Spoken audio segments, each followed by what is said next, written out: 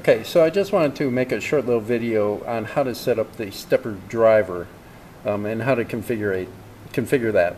And so what we have right now, and the ingredients that you're going to need to do this. This is the cable that comes with the stepper driver, and it's got an RJ11 connector, a phone type connector at one end, and a DB9 at the other end. Now we have a little DB9 adapter to USB so we can get into the computer.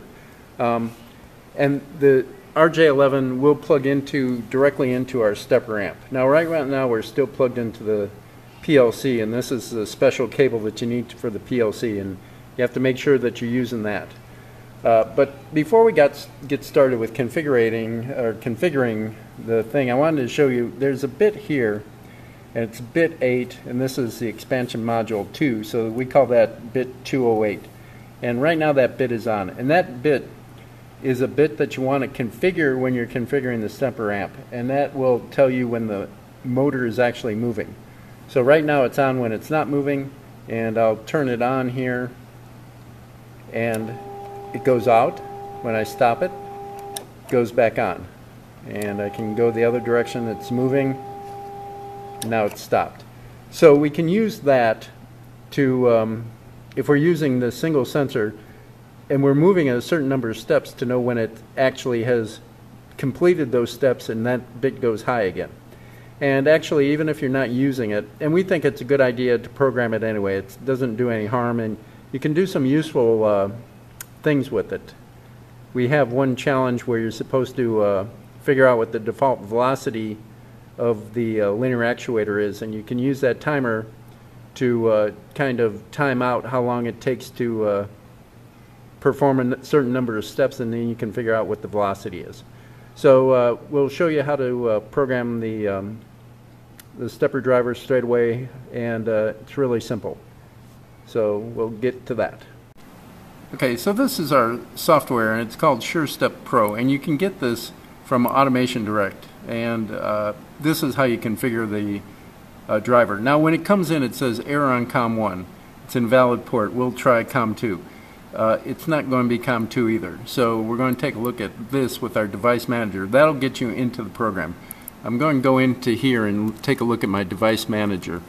And I've got to figure out what port my little adapter is on. So it's going to be one of our serial ports. And right here is my USB to serial thing. It's on COM3.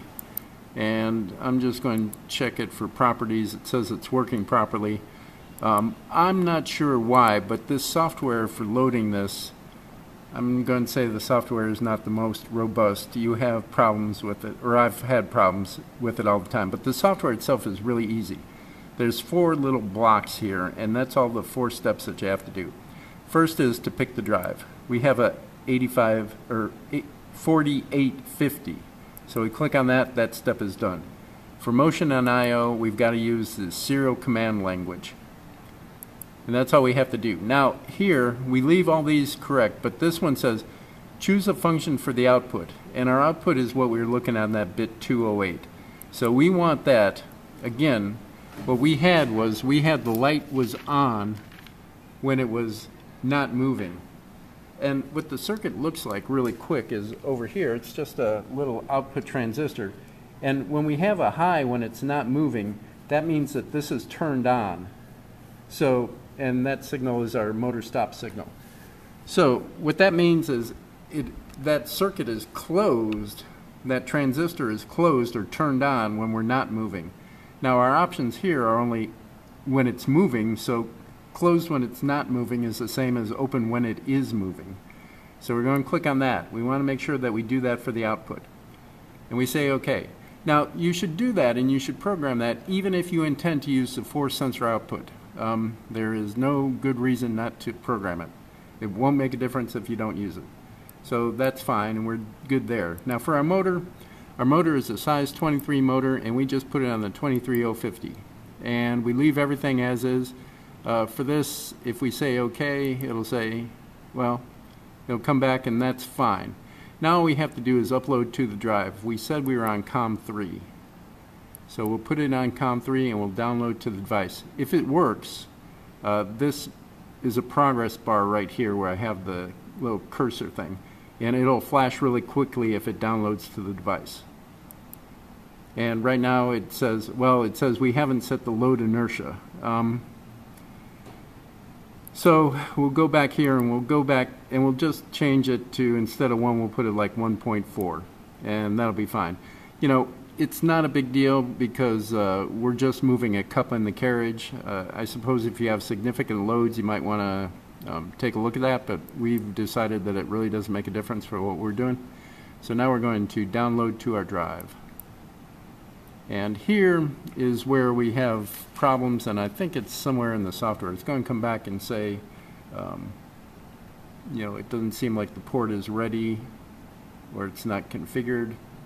And what we have to do is we have to turn the drive off. We have to power down and then power back up, and that usually fixes the problem. So I'm just going to try it again and see if it wants to communicate at all. And now I'll turn it off, wait a few seconds, turn it back on, and it says it's not responding. There, it did flash. So now we're okay. And now we should be ready to go.